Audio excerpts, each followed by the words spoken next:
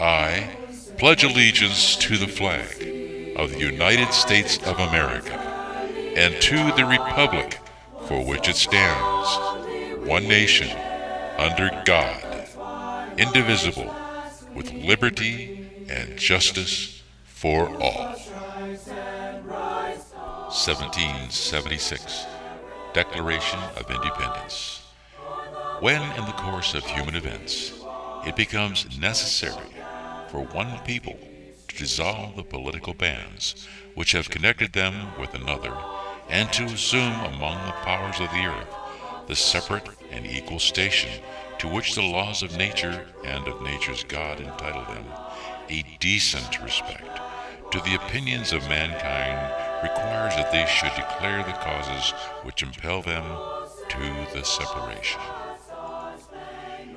We hold these truths to be self-evident, that all men are created equal, that they are endowed by their Creator with certain unalienable rights, that among these are life, liberty, and the pursuit of happiness. That to secure these rights, governments are instituted among men, derive their just powers from the consent of the governed. That whenever any form of government becomes destructive of these ends, it is the right of the people to alter or to abolish it, and to institute new government, laying its foundation on such principle and organizing its powers in such form as to them shall seem most likely to affect their safety and happiness. Prudence, indeed, will dictate that governments long established should not be changed for light and transient causes, and accordingly all experience hath shown that mankind are more disposed to suffer while evils are sufferable, than to right themselves by abolishing the forms to which they are accustomed.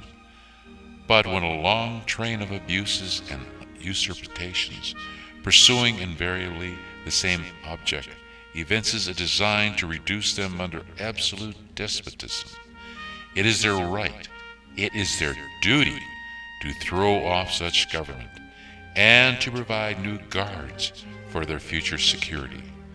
Such has been the patient sufferance of these colonies, and such is now the necessity which constrains them to alter their former systems of government. The history of the present King of Great Britain is a history of repeated injuries and usurpations, all having in direct object the establishment of an obsolete tyranny over these states. To provide this, let facts be submitted to a candid world. I heard 1,000 blended notes, while in a grove I sat reclined, in that sweet mood when pleasant thoughts bring sad thoughts to the mind.